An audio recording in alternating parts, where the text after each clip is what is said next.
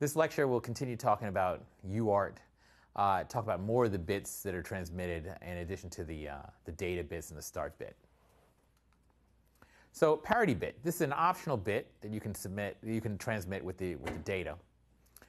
So transmission is assumed to be error prone. This is very common in long distance communications. You can have lots of electromagnetic radiation, some kind of noise, right? So this may be synchronization accuracy or inaccuracy or something like that. There are lots of reasons why there can be noise on the line. So there can be times where you expect a zero is being transmitted, but the receiver receives a 1 instead, or vice versa. You transmit a 1, but the receiver receives a 0 because of various types of noise. So to adjust for that, to take care of that, at least to detect that, we have parity bits. So a parity bit is optional. One parity bit can be sent with each packet, each, say, group of 8 data bits. The parity bit is used to check for errors. So the parity of a sequence of bits, so let's say we're sending 8 bits, 8 data bits. The parity is the count. You either have even parity or odd parity, and it's related to the number of ones that are transmitted. So if you're transmitting 8 bits and an odd number of those bits are ones, then you say you have odd parity.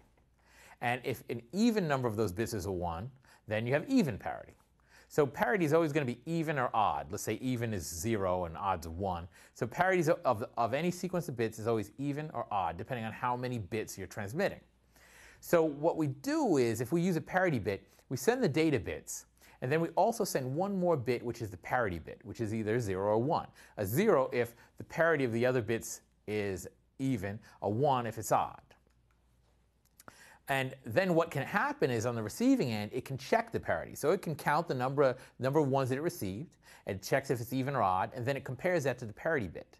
If the parity bit is even, if the parity bit's 0, let's say, indicating this even parity, and it has an even number of ones, then it assumes, okay, transmission was fine. Where if it gets odd parity, then it assumes that transmission was not fine, and it needs a new transmission. It basically sends us some kind of request to say, send me the data again.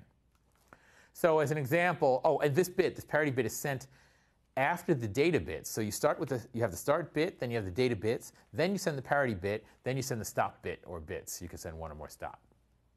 So here's an example. We've got some series of bits, 8 bits, and there are 5 ones in those 8 bits. So it's an odd number of ones. That means this set of 8 bits is odd parity.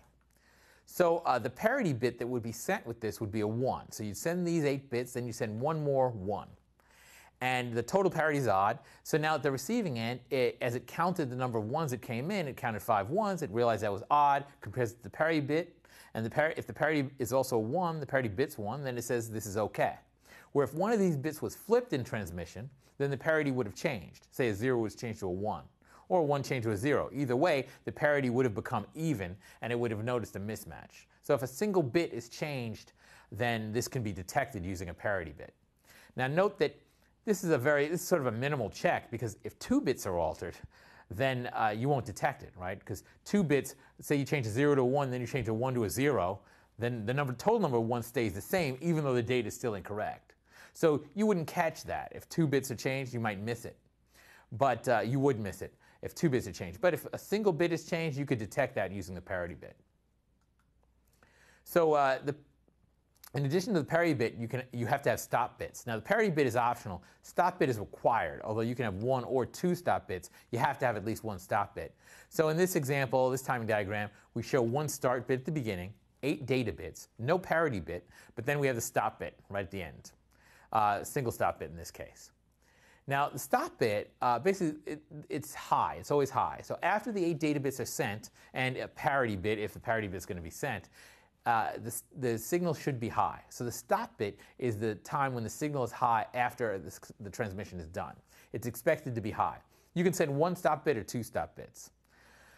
If it's not a high, if it's not a 1 at that point, then it's assumed that an error has occurred and retransmission is going to be required. So data throughput versus baud. So the baud rate is the maximum number of transitions in a second, the maximum rate of transitions, which is the maximum bits that you can send. And it's true you can send that many bits, but not all of those bits are actually data bits. So the data throughput is not as high as the baud rate, because you're sending the stop bit, the start bit and the parity bit. Stop bit could be 2 bits, and the parity bit. You're sending this extra stuff that is not actually data. So the data transmission rate is going to be less than the baud rate.